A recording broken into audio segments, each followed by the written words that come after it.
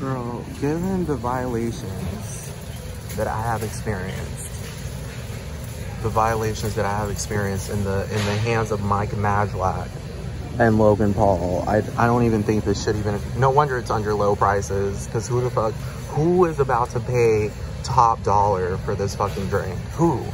Who's going to pay top dollar for this shit?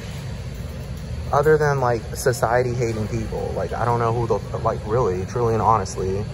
I already have evidence of this bastard fucking Mike Majlak harassing me on social media, so I'm just saying, they've already been fucking outed as people that, you know, that abuse fucking homosexuals and shit and LGBT people, and then just fucking walk away like it's no fucking big deal.